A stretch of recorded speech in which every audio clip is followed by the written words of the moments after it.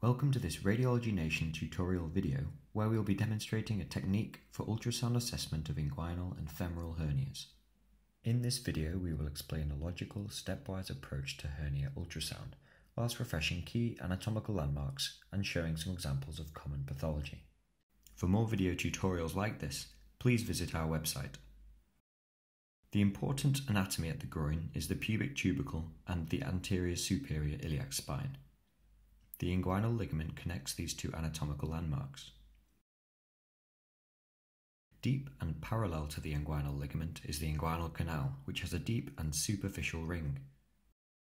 Perpendicular to the inguinal canal, at the mid-inguinal point, runs the femoral sheath and femoral nerve. Please pause the video to give yourself time to read through the contents of the inguinal and femoral canals. As with any ultrasound examination, it is important to optimize your image using depth, focus, and gain. Representative images can be taken during the examination with the freeze and acquire controls. To start our assessment, we place the probe in transverse section at the mid-inguinal point. Here we find the femoral vessels and femoral canal, through which a femoral hernia may protrude. Once the anatomical location has been established, we slide the probe caudally and cranially along the femoral canal to look for any obvious hernias. Next, we provoke the movement of abdominal contents through a femoral hernia by asking the patient to perform 4 different maneuvers. First, we have the patient perform a Valsalva maneuver by asking them to take a deep breath in and strain down. As you can see, this causes distension of the femoral vein, which is an expected finding. In this case, nothing comes down through the femoral canal. Next, we ask the patient to lift their shoulders off the bed, and then we look again for evidence of a femoral hernia.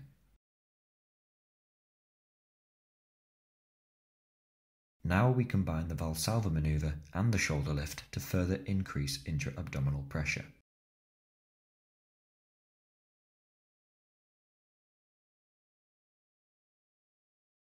The final maneuver used to elicit a hernia is a cough.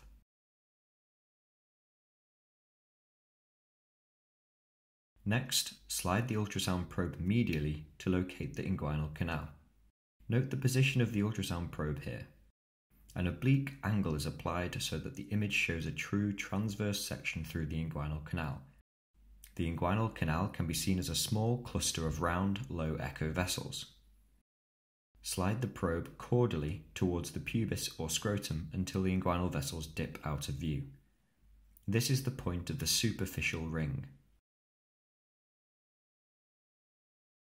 Now slide the probe cranially up the inguinal canal until the vessels again dip out of view.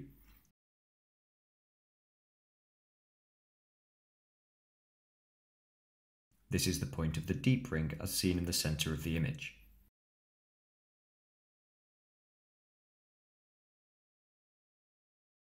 In this position, we ask the patient to perform the same maneuvers as before in an attempt to elicit a hernia.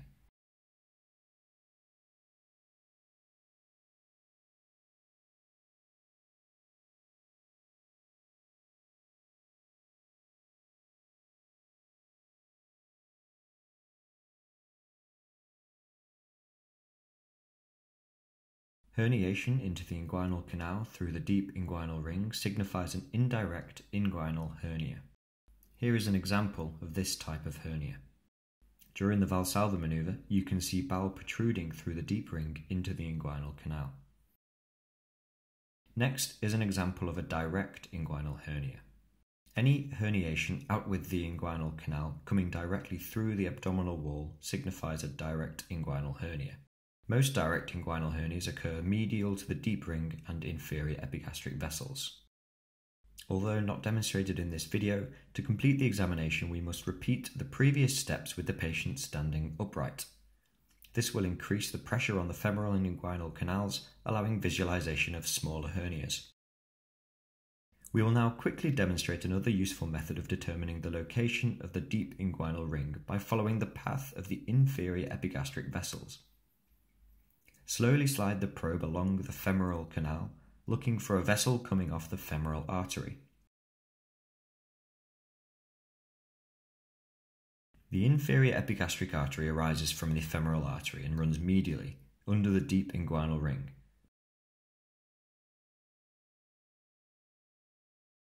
It then continues under the rectus abdominis muscle, as shown here. This concludes our tutorial on hernia ultrasound. Thank you for watching. Watch our other videos and visit our website for more educational content.